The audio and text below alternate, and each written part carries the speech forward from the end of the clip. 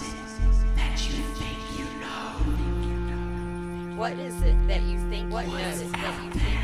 What's out there? What's out there?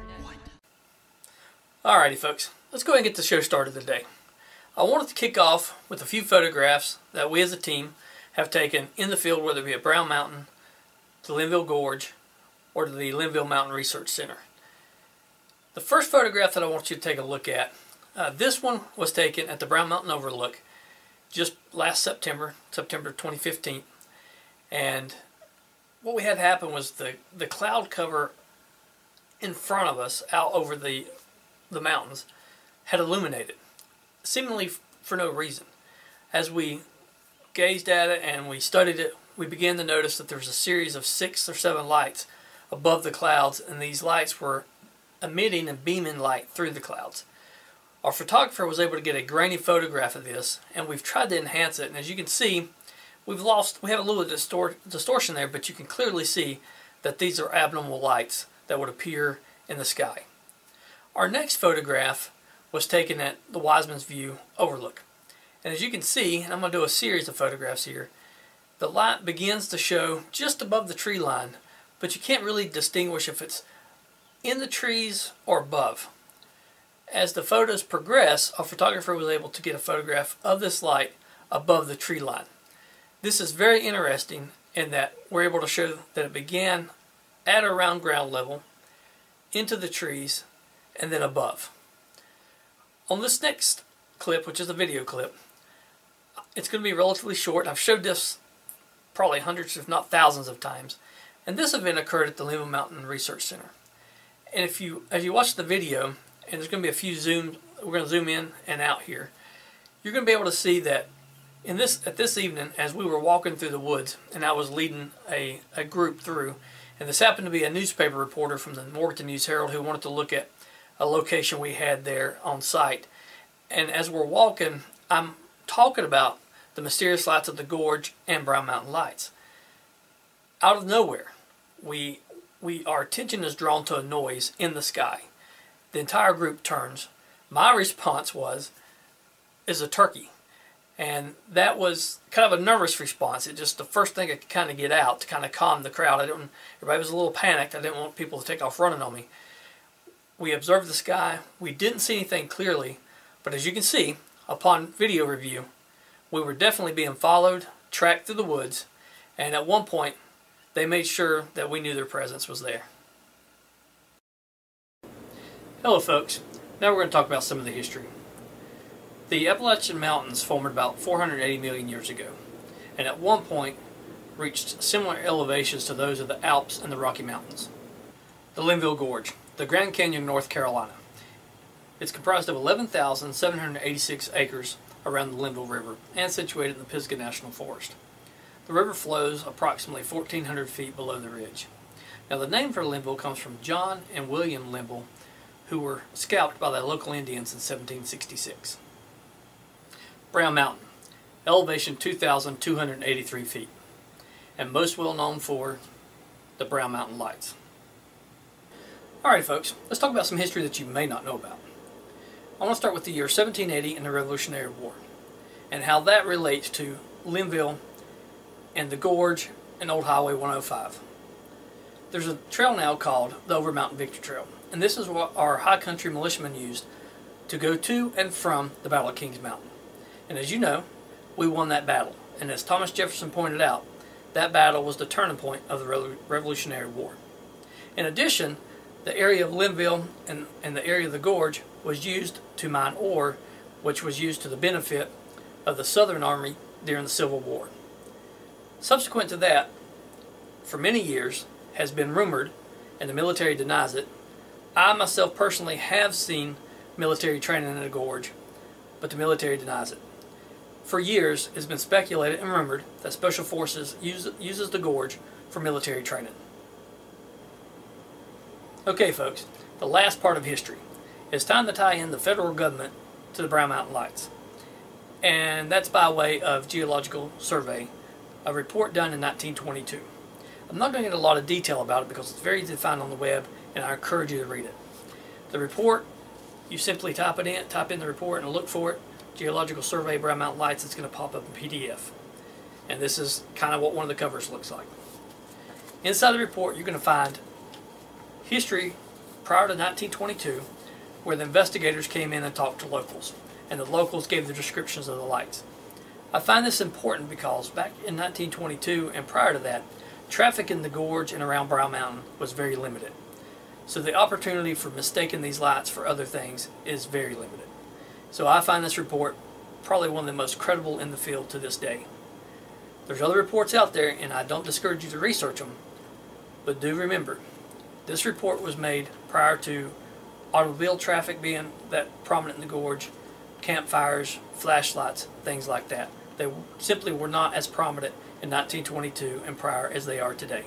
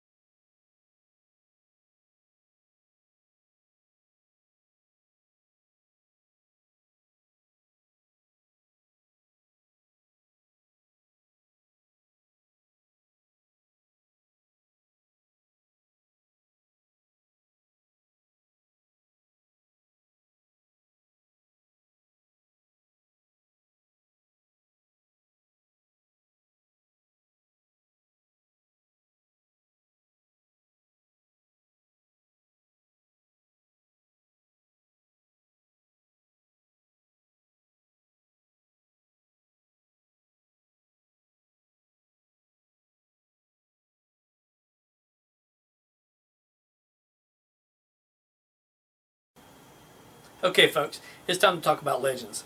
There's a lot of legends out there, so I'm going to focus on the main ones.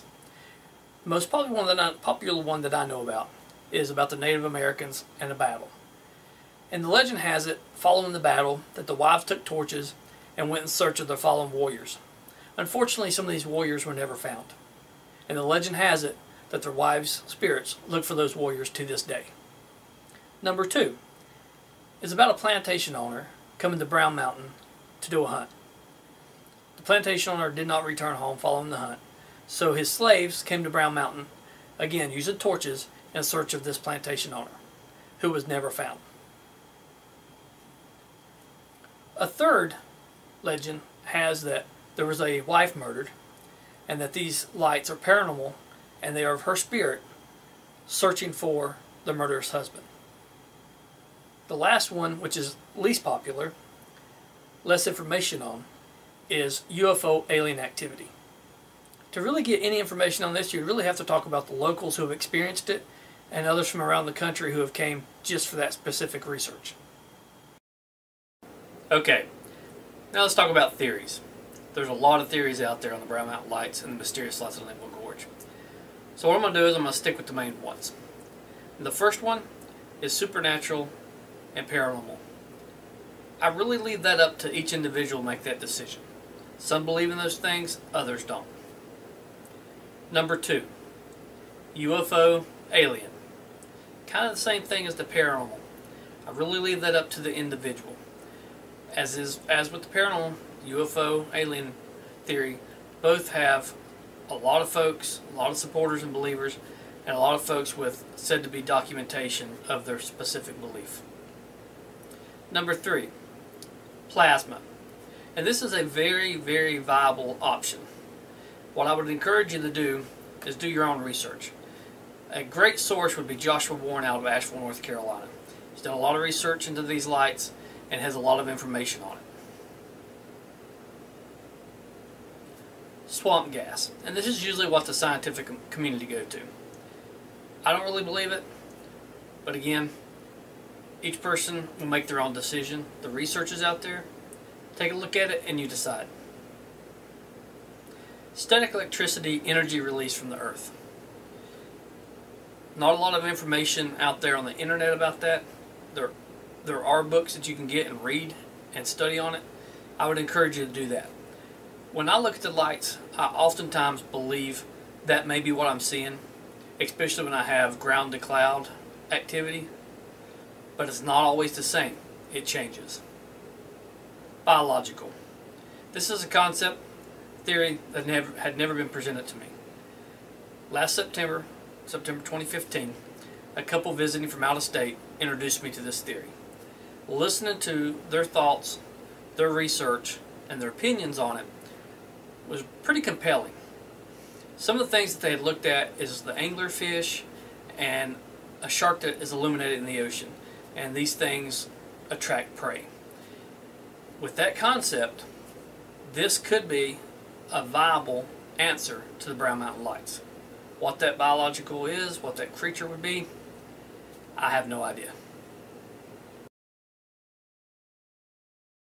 Now it's time to answer your question.